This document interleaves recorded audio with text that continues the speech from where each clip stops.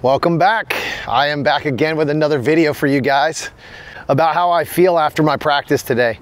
So this would be the first practice back, I think, or second practice back from CO Nats that I've had. So I decided that I want to start really pushing my round count up in practice, okay? And what I mean by that is I want to start doing high round count stages. So instead of doing a run a mag, stop, run a mag, stop, run a mag, I'm gonna start trying to run 3 mags at the minimum per stage run. So per session, per run, every single time. So that doesn't mean that I have to, run a stage, per se, but I wanna start running the gun at least high round count, so it forces me to hold my fundamentals. So one of the issues that I have, or that I've been catching myself with, is that I kind of tend to lose my mental focus in the middle of a stage. So if I'm running, let's just say I'm running a 30 round stage, I'll blast through a bunch of stuff and just be smoking it. And then all of a sudden I run into a position and I was like, yeah, cool, I'm doing great. I don't no longer have to focus. I don't have to think about the grip. I don't have to think at all. I just go and do. Well, that tends to not, for me, doesn't work. It tends to fall off pretty hard.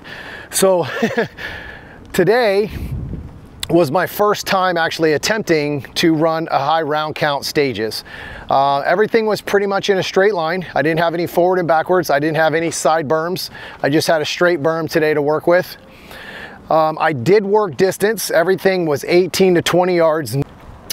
So as I'm going through this practice, I'm realizing that my fundamentals are extremely strong. Like, my fundamentals and my grip have found another level. I've had a massive breakthrough since Area 8 on that, and I am becoming more and more comfortable. I mean, I'm getting to the point now where I don't really have to think about the fundamentals of how the gun is being held.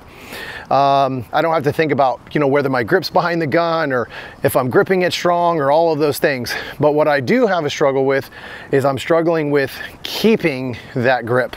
So if I'm running 1 or 2 mags, I will get into that second mag and I'll start to fall off a little bit. So what's going on there is that I'm losing the mental focus on, basically grip and rip. So the aggressiveness stays there, but I won't keep my grip on that gun like I'm supposed to. So again, that's where the fundamentals are there. The grip is perfect. It's just I don't keep that squeeze, or I don't think about, sometimes I'll forget to look at the next target and I'll just be doing everything, be going so well, and I'll just not look over to the next target and I'll just slam the gun over there and miss. And it's an instant reminder that the longevity of those fundamentals have become an issue. It's not so much that I don't have great fundamentals or that those fundamentals aren't there. It's that I have to remember that those fundamentals, start to finish, are important. It's not just on a certain target. It's just not on a no shoot or a long distance. It's on every single target that you shoot at. Close, far, piece of steel, 2 pieces of steel, 5 pieces of steel, no steel, it doesn't matter. It's all the same. So now that I've kind of experimented a little bit with that, I started to think a little bit about, should I have been doing this a long time ago? Should I have done high round count practices, like sessions or runs? It's not a practice, because shooting 1,000 rounds is very easy over time, but it's shooting those 1,000 rounds quickly, or 500 or 600 rounds within an hour or two is the difference. Because if you're shooting 100 rounds of run, I mean, man, 5 runs, you just shot 500 rounds like that easily, very, very easily. So I would say that as a newer shooter, I don't think the high round count is a good idea. And the reason I say that, now that I'm really starting to put some time behind it, I've had a really great session, really mentally locked in on this session to think about it. The reason why this session was so good for me was because I'm calling my shots. I'm super hyper focused on the gun. I'm understanding what the gun feels like, how it feels, how it's responding, how I'm responding to that gun and what the gun does. I'm super focused on my target and not on my sights. So I'm really seeing and calling those shots. I shot a swinger on every single run. So if I ran 50, 60, 80 rounds on a session, I made sure I shot at that swinger at least 3-4 times, right? So pairs, two shots per every time I shot it. So I just go to a different location, shoot at it, go to a different location, shoot at it. But I shot at it at all different distances, all different speeds. So it was slow and fast. I'm trying to shoot it in one pass, trying to shoot it in 2 passes. I just had all these different opportunities to shoot at the same swinger at different speeds, which gives me a lot of swinger work. I mean, I understand now why guys like Eric have picked up why they shoot so many rounds, because you have to be super locked in for every bullet, right? You have to be able to look at bullet number 40 and shoot bullet number 40 like you did bullet number 2, bullet number 5, 6. You have to be super locked in with the high round count. Now here's why I say that you shouldn't do this as a new shooter. If you can't call your shots and you really don't understand what the gun feels like or how the gun feels, and you're just still trying to work on those fundamentals, hell, you're just trying to remember a simple stage plan, high round count is going to frustrate you to such a point that you probably are going to quit. You probably aren't going to learn anything, okay? And the reason I say that is because as I would go through this session, I started to catch myself like, oh, that one was bad. That was I got to make that one up. All right. So as you walk out there and you start to pace your targets after, so what I would do is I would run 2 to 3 mags at a time. I would run 3 mags.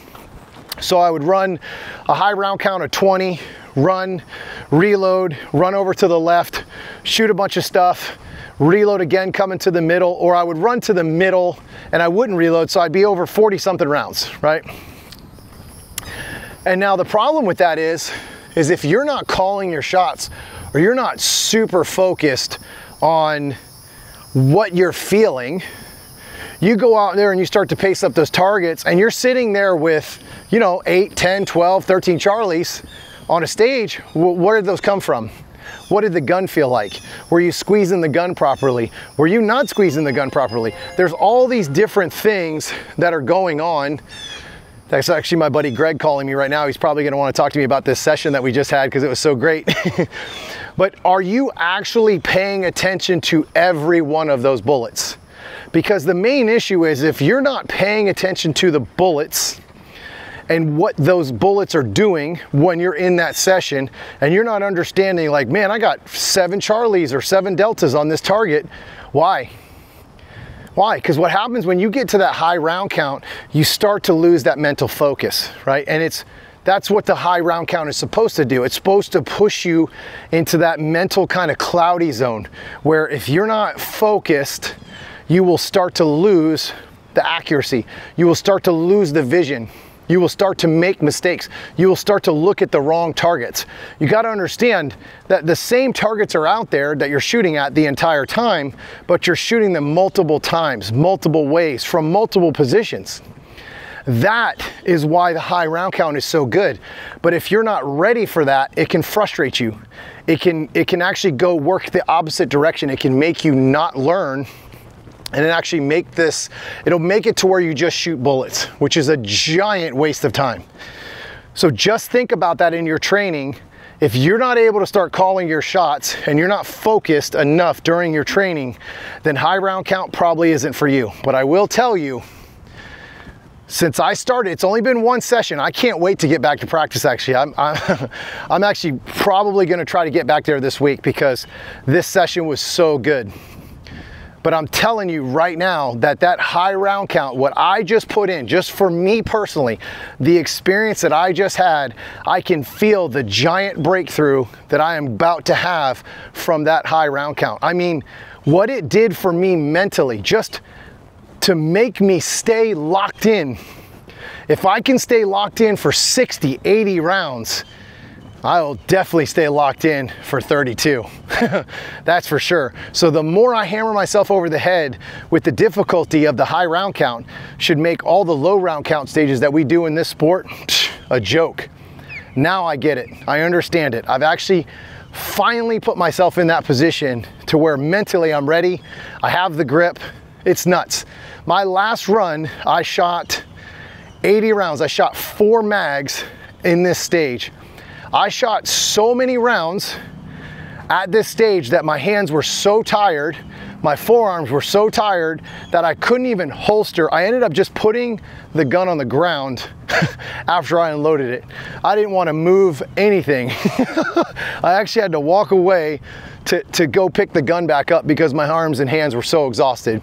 But I will tell you what, the craziest part of the entire thing is I remembered the entire stage.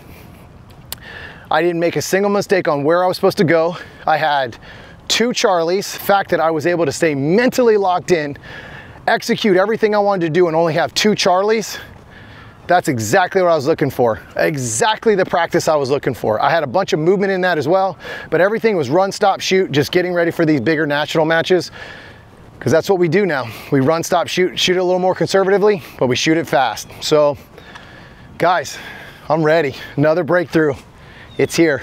If you have any questions, hit me up in those comments and I'll see you on the range.